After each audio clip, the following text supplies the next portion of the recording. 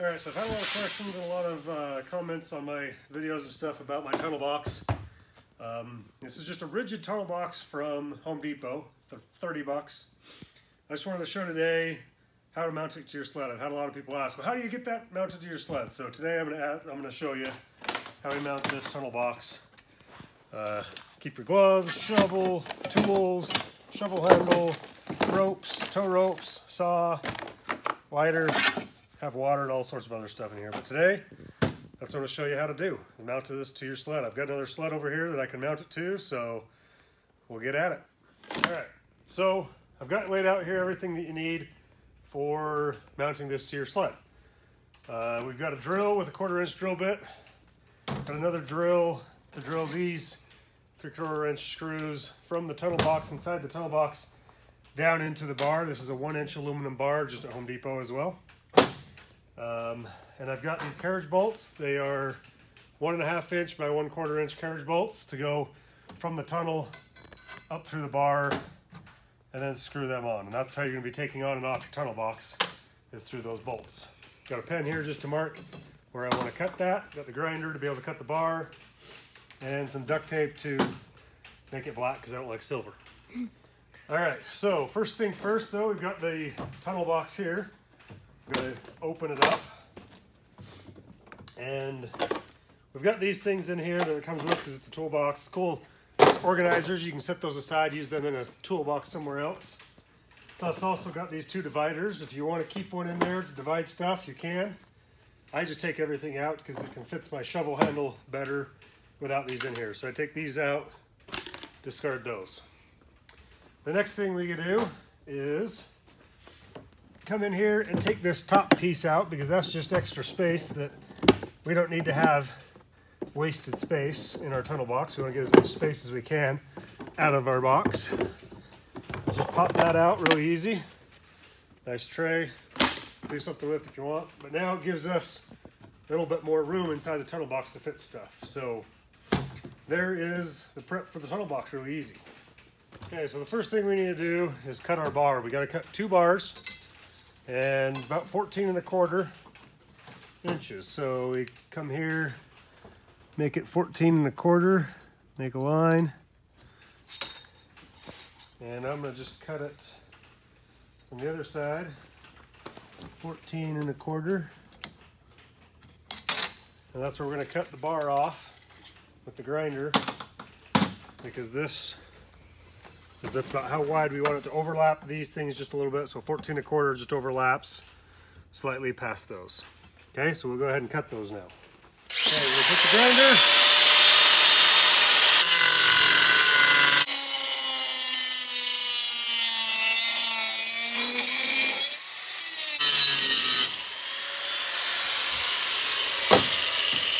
There's one side, and we come over this side. I've already pre-measured it.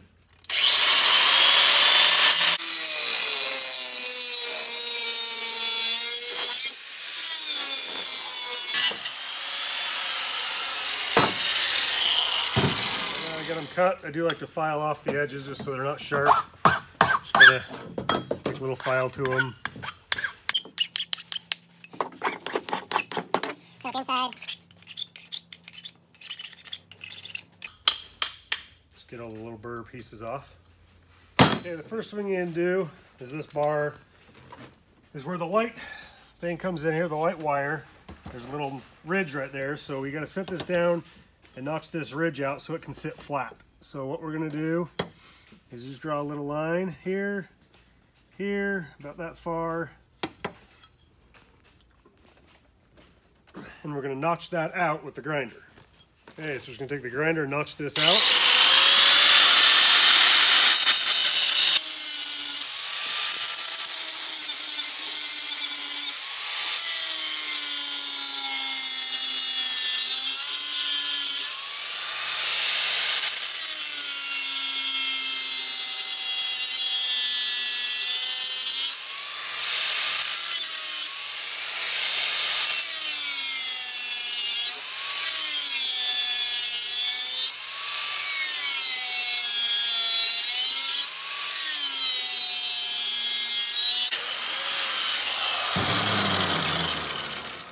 Now, some of you might have better tools to make a notch out of something, but with limited tools that I've got, I just kind of notch this out, and I'll break these out of here now, and then clean it up once I get these broken out. And now that I've got the notched out and broken those things out, I just take the file, kind of file it off. Make it smooth here.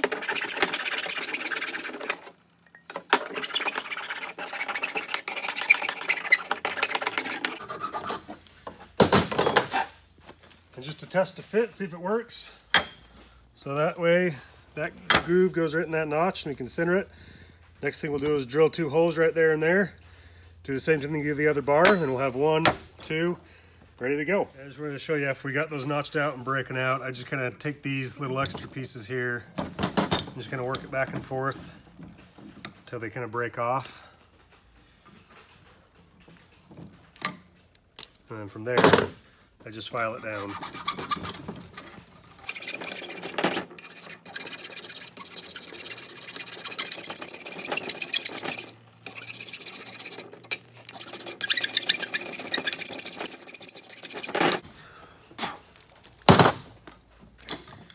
Okay, now that we got that notched out, we can set these over here.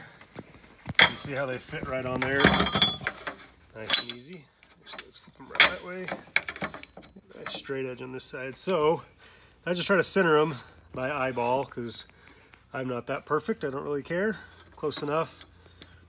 And the next thing we're gonna do is drill 2 holes where those grooves are with our 1/4 inch drill bit.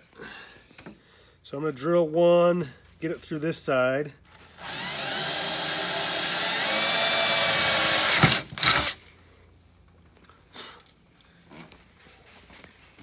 Actually, I should be wearing my glasses, so make sure I put my glasses on.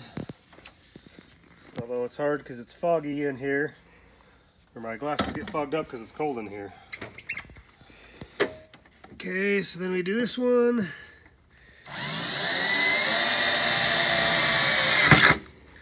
Okay, then I bring it over here, hang it off the edge, so that I can drill all the way through it.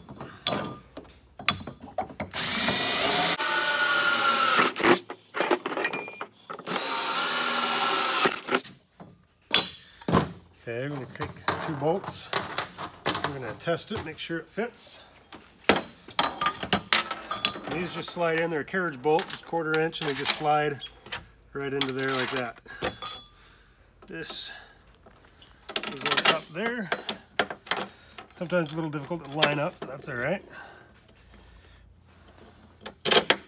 Okay, so now what we want to do, now that these are in place and held in place, they're not going to move. Now we drill these 2 holes here over here. And you do want to get them straight across as best as you can. You don't want them crooked. Mark it.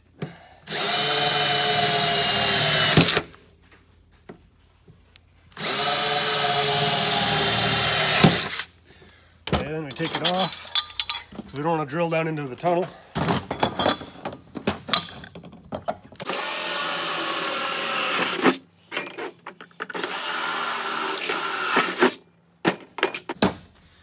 Okay, we grab our other 2 bolts, stick them in this side.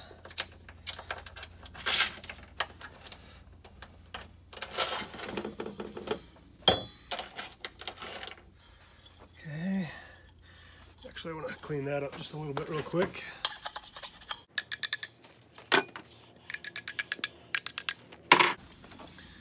Okay, and hopefully fits in.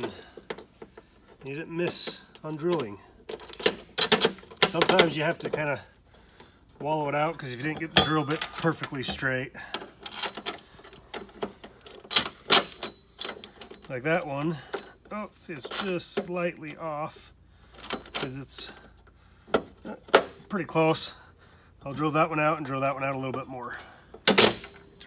Now I got drill stuff on it, metal. So I'm going to clean it up just real quick.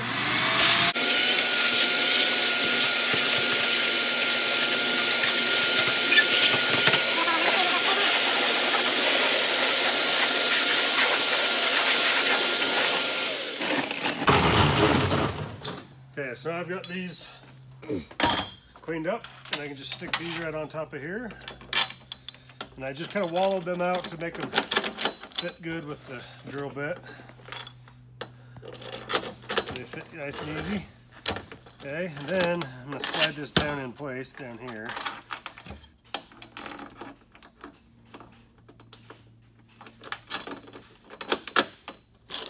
Okay, and that's going to be about where it's going to be mounted. I'm going to take my tunnel box, kind of set it on. What I like to do is I like to mount these bars so they're right in line with this thing. That's kind of where it goes. So we're going to slide that up just a little bit. It kind of fits right between those two things there. So if I set it down, it kind of fits there and fits there. Then position it. And then what I do, make sure it doesn't hit the seat. Open it. I'm going to have to move that out just a little bit further. And then I'll just take the screws and screw right into the box. But before I do that, I don't like the silver and I want to cover up these holes, so I'm just going to put some black duct tape around the whole thing so it's just a nice black bar. So I'm just going to wrap these with duct tape. Just wrapped it in duct tape. We kind of notched this back out so it'll fit. Covered up your holes, so you're just going to take your drill out the holes again.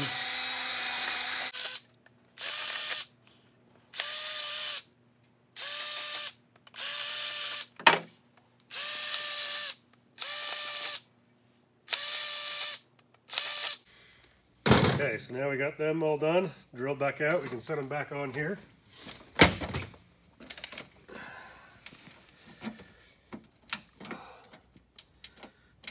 Sometimes it's hard to find that. Okay, got that one.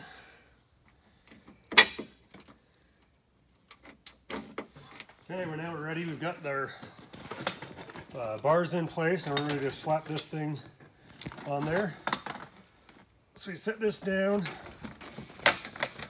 Get those up out of the way. And you can kind of see how this right here will hit right on that.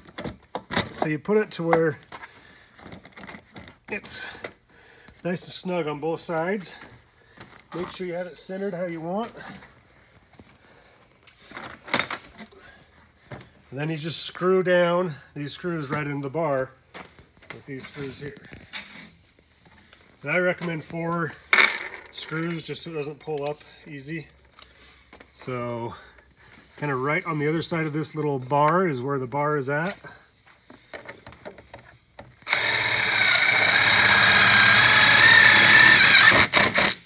I've just got little self-tapping screws, 3/4 inch self-tappers.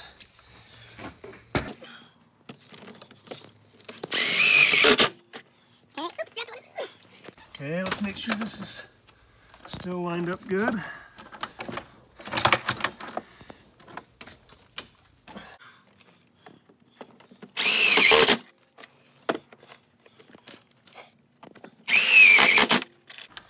And I'll put 2 more in right in the center just for good measure.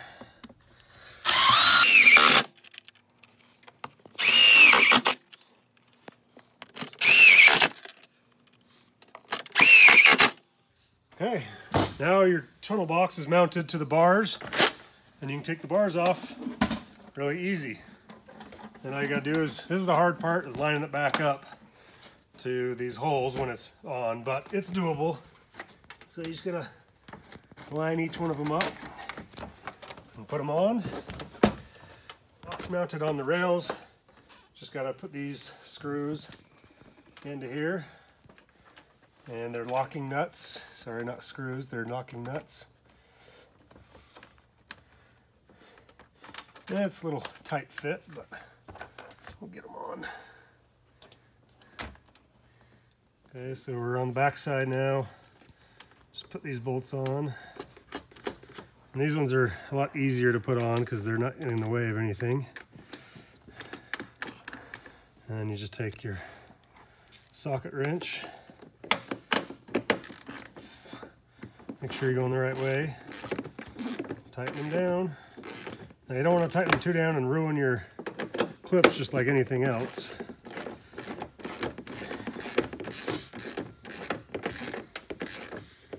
Get them good and snug. Okay, and we'll do the other on the other side. On this side, I can't use the wrench because this is in the way. Just use a crescent wrench and tighten each one of these down.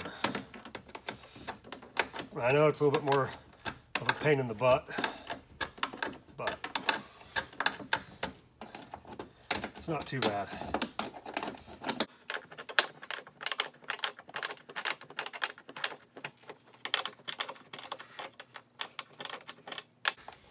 Okay, there you go. Now you got treadle box mounted to your sled, ready to go. Ready to put some rope, gloves, shovels, whatever else you want in there. So, tools, take it off if you want. The nice thing is just 2 clips. Never have to worry about frozen zippers, leaking. It's waterproof. It's got a good seal around it. So you got a good seal all the way around. So, there you go. That is how you mount your treadle box to your sled.